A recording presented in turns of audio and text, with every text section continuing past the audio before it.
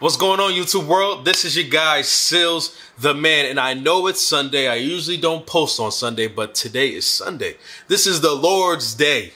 And because it's the Lord's Day, I just want to give my little bit of word for y'all. Just a word of encouragement and healthy mentality when it comes to relationships, man. And for me, my relationship with God has been the most important relationship in my life.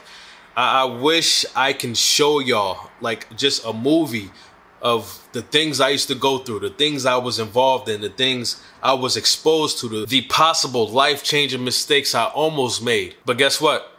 God always found a way to step in and help a brother out, man. And to be transparent with you and completely honest, there's certain parts of the Bible or certain verses in the Bible I kind of always confuse me. And some of them still do, you know, and I have to reach out for, you know, guidance to understand certain things. But there are other verses that literally saved my life, like in all seriousness. There are certain texts in the Bible that resonated with me deeply, you know. So I will always have a great appreciation for the good book. I wouldn't know where I would be without them. So because it's Sunday, I just want to give y'all some Sunday energy.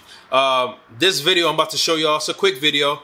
I actually did this video for a conference that I hosted a couple weeks back. Shout out to Miss Ada for the lookout. Really appreciate you. The theme of it was understanding the mind of good men. So, you know, she reached out to me. But specifically, how to have a great relationship with a man and also understanding them in the same token. Everyone there thought it was a very helpful video, and I just want to share that with y'all, my YouTube family. Because in order to have a great relationship, a healthy relationship with a man, you got to understand how men think. And it has to be reciprocated. Us men, we have to understand how y'all think. But I'll let the video explain what I'm trying to say without starting a whole nother YouTube video. But enjoy the short video. I hope y'all enjoy y'all Sunday, and I will see y'all next week. Goodbye. Welcome. My name is Sealz the Man. The theme for tonight's event is, what do men think about the 3 C's? Communication, commitment, and compromise. Good stuff. But before we start, let's dive in a little bit into my interpretation and the difference between how men think and women think. When I ask you what's 1 + 1 equals, most likely all of you will say 2. But let's break it down and how this may look based on gender. If I ask a man what's 1 + 1, he will most likely say 2, but this is what it looks like in a man's head.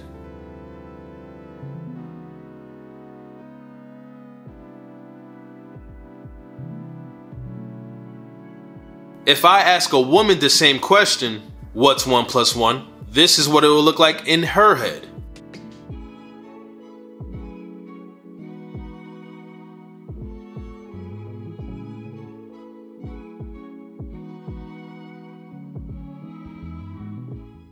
Well, look at this. Both genders coming up with the same answer, but the process looks so vastly different from each other. Ladies and some gentlemen, this here is a visual representation in the difference of how both men and women think. God knew exactly what he was doing when he made man and women. Think about it. Most men you come across base their decisions and thinking on logic and straightforwardness, while most women base their decisions and thinking on emotional discernment. I mean, it makes sense.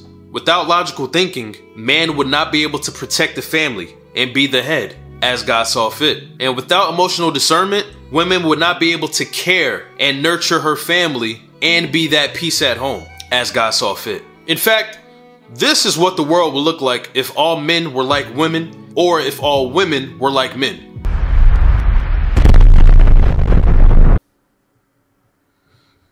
Thank you, God.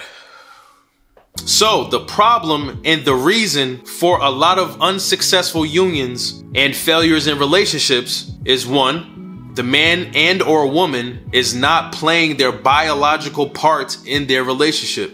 And 2, the man and woman believing that 1 + 1 equals 2.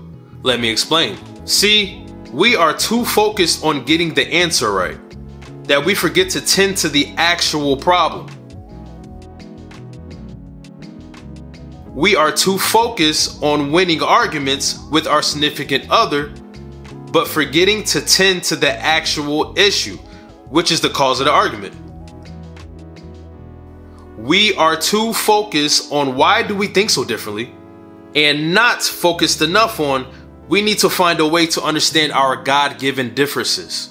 The secret to understanding men, along with the 3 C's, the secret to having a successful relationship with men, the secret to a lifelong happiness with a man is understanding that 1 + 1 does not equal 2, but 1 + 1 = 1. Matthew 19:4-6 says, "He answered, 'Have you not read that he who created them from the beginning made them male and female, and said, Therefore a man shall leave his father and his mother and hold fast to his wife, and the two shall become one flesh.' So they are no longer 2, but 1 flesh. What therefore God has joined together, let not man separate." Well, would you look at that? The answer to a lot of the struggles in today's relationships is right here in this verse. Having a goal to become one with your man and vice versa has to be the goal, or failure is soon to follow. Being open to understanding each other and realizing God made you 2 differently in divine order is a must, or failure is imminent. Understanding that as long as there is no healthy communication, loyal commitment, and balanced compromise, then failure will be the result. So now when I ask you, what's 1 + 1 in the realm of your relationships? What is the answer?